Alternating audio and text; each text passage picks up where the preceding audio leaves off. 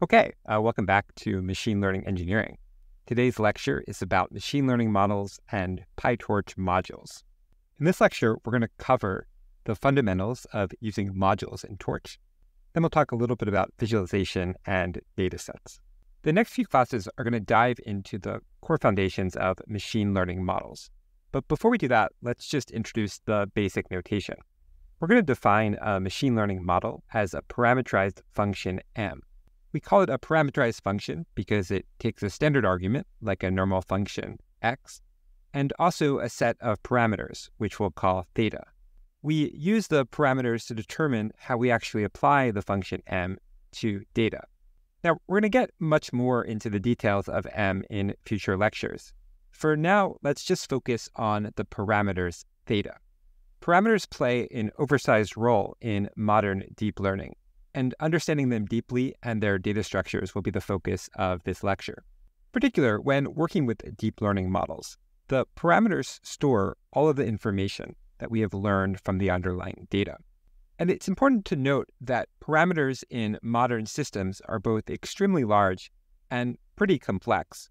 I mention this now because we're going to abstract away from a lot of these complex details, and I want to start by first emphasizing how important the size and structure of these parameters are. In particular, it's worth looking at this graph, which I mentioned briefly in the first lecture. This is a graph of the size of language models that have been released over the last 5 years. What's important to know about this graph is that the x-axis is each year of time, but the y-axis is the log scale number of parameters. We've seen that state-of-the-art models have grown from about 94 million parameters to upwards of 175 billion parameters. This massive increase in the size of what's stored about the underlying training data has influenced a lot of the challenges in modern machine learning engineering. In addition to the large size of these parameters, it's also worth noting that they are pretty complex. If we open up a paper, even one from about a decade ago, we can see that the description of the parameters often requires several different tables, specifying different sizes and different structures of how these parameters go together. To handle parameters, we're going to need data structures to let us specify parameters in a declarative manner. In particular, we're going to aim for two different goals. We would like the specification of the parameters to be independent of the underlying implementation. If it's helpful to think about this practically, you can think about the fact that you might want to train your model with one programming language and then actually deploy it in practice in an entirely different language. In addition, we would like our parameter specifications to be compositional. That is, we don't just want one large binary blob of parameters, but we'd like the parameters to fit with the parts of the model that they belong to. This is particularly useful as one underlying model might be made up of parameters from many different research papers or different components. To do this, we're going to implement a data structure, which I'll refer to as a module tree. In this data structure, we will have an object known as a module, and each will own a set of parameters. In addition, each module will own a set of submodules, which have the same spec. The benefit of the module tree data structure is that once we train a model, we'll be able to extract all of the parameters without having to know about how the actual modules are implemented. This will also allow us to mix and match modules with different usage for different tasks and incorporate modules others have written into our system. The downside of the module system is that we'll have to separately declare the parameters from the actual implementation of the function. This can be a bit verbose in practice. Now let's see what a module actually looks like in Python. We're going to inherit our module definitions from the MiniTorch module class. Let's first look at the bottom class, myModule. We write an init function for this class that first initializes the module superclass. Then it implements 3 different types of members. Members can be explicit parameters, members can be user data, and members can be other submodules. Parameters will implement the parameter spec. User data can be arbitrary Python objects. And type 3 submodules will have to also inherit from the MiniTorch module class. So in this example here, the class other module also inherits from module, and it has its own parameter. The PyTorch module system is aware that submodule A and submodule B both inherit from module, and so it keeps track of this information. When we talk about parameters, for now we're going to think about them as things that get learned as part of the machine learning system. We have to mark them as parameters so that the rest of our code knows it can update them and learn about them in practice. We'll learn a lot more about parameters in the next couple lectures. Submodules consist of other modules that were implemented and stored as members of the original module class. These are defined recursively and can build up arbitrary tree structures. Finally, modules can store other data that might be useful for keeping track of the size or shape of the module itself. This data is ignored by PyTorch or MiniTorch. You can include any arbitrary additional information. The key function that we will use to collect the module structure is known as named parameters. If we define a module like my module in the previous slides, we can call named parameters to extract all the individual parameters, both of the module and of the underlying submodules. Here's an example where we define 3 modules: Module 2, Module 3, and Module 4.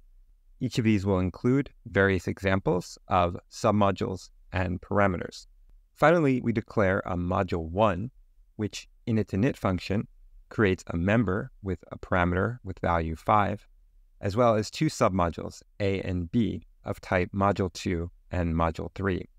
Calling name parameters on Module 1 then expands all 3 parameters, the one for this instance of Module 1, as well as the parameters corresponding to the instance of Module 2 called A and Module 3 called B. PyTorch cheats a little bit to do this. It uses the fact that all modules inherit from the base module class to encode some logic that spies on your init function to find parameter and module objects. Internally, it stores these in a special list, and it implements named parameters to search over these lists. It does this using special Python magic methods to make this work in practice.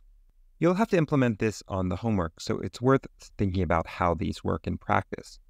Python utilizes magic methods that start with 2 underscores. These are used to override default behavior in the language. We're going to use them here to override the behavior for set attribute, which allows us to spy on new members being added to self. We'll additionally see these later in the class when we implement operator overloading, which will be the core idea we'll use for auto-differentiation. We see them for the first time here, and you'll have to look these up in practice or use something like ChatGPT to explain them to you. Here's what the interception code actually looks like. When you call setAttr on your module class, it's basically going to override the set function, check for parameters or modules, and add them to a special list, parameters and modules. This also allows it to set special parameter naming. In particular, in addition to a name within the actual instance itself, there will be a global name for each parameter. To set this global name, we'll get an address of the parameter based on its position in the module tree. Names are set by walking from the bottom instance and looking at the name that was given to each submodule as we go. The full name for every parameter consists of the path from the root of the tree to this parameter and then its value. Let's end this section by looking at some real-world examples of how these modules are implemented in practice. So this is code taken from a real-world language model implementation in PyTorch. We'll cover the actual implementation of this later in the class, but for now let's just look at how different modules are added in the init function. So this particular class is called block. It's a subclass of the PyTorch module class.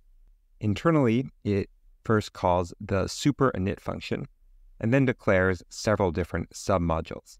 So in particular, we see both submodules that are defined by PyTorch, such as nn.layernorm, as well as submodules that are defined within the codebase itself, such as attention and MLP. You can basically go through and read the declarative definition of the parameters of most major machine learning models this way. Here's another example for image classification. This block is known as Inception 3, and it's again inherited from the NN module base class. Here we define several different convolutional blocks These take various different sizes, but are implemented as submodules. In fact, this class implements the table that we saw earlier in this class, and we can see how the complex tables defined within machine learning papers turn into different submodule structures within the actual Torch code. Let's end the lecture today by talking a bit about some of the visualization tools that are included within the MiniTorch framework. These will give you ways to look into and understand some of the structures that you're building in practice. So practically, we built these visualization tools to give you a sense of the properties of the machine learning models that you're building as you code, as well as seeing real-time graphs for how you train models. Throughout the assignments, we're going to have you construct figures that demonstrate that your model was actually able to learn on data and that the underlying structures that you built were correct. For these tools, you'll be using Streamlit, which is a Python graphical user interface that allows you to build various different dashboards or toolkits to look into your code.